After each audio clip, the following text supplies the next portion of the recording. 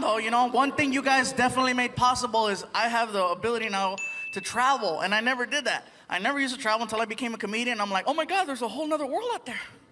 When I was hanging out in Florida, I got a chance to experience an amusement park that was a little different. It was an alternative park called Gatorland. It's a real park, and I've met the owners, and they're really cool people, but I gotta tell you, best part about this amusement park is they have a recording. The funniest thing I've ever heard. You call this park, this is what you hear. Yeah! You've reached Gatorland, America's premier gator extravaganza. You've seen them on TV, now come see them live. Gatorland, you're gonna love this park. Then he says this, for Spanish, press 2. Oh, I gotta hear this. I don't speak Spanish, but you're gonna love this park. Oh, I was dying. I called him like 10 times. Oh, that's the best.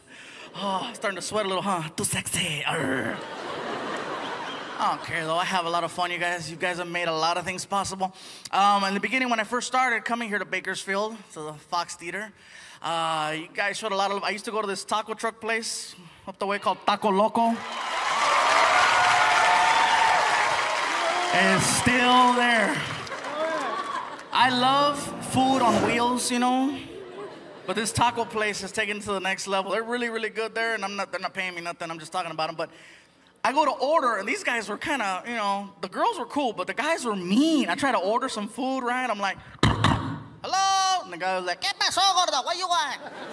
What you want? Oh, hey, dude, can I get 2 tacos, chicken, and a Coke? Okay. What else? That's it.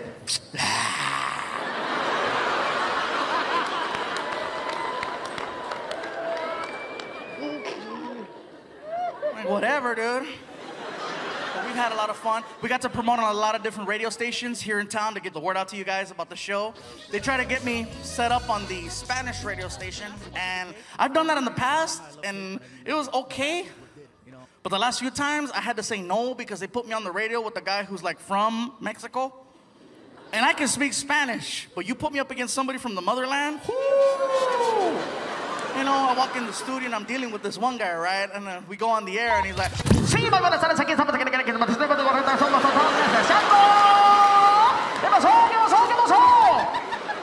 I meet that same guy in the hallway. He sounded just like that. I'm like, hey, how's it going? ¿Qué pasó? Are we on the air? No! Oh, why are you talking like that? Porque sí!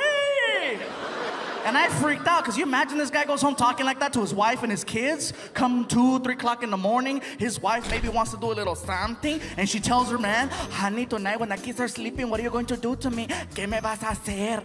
Bueno, ¿qué vamos a hacer? Vamos a darnos al cuarto. Vamos a quitarte los calzones para ver a ese culote. Sí, sí, sí, sí. Esta nalgada está presentado por Pepsi, sí.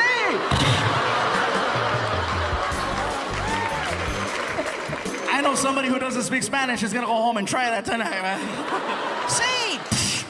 You better stop.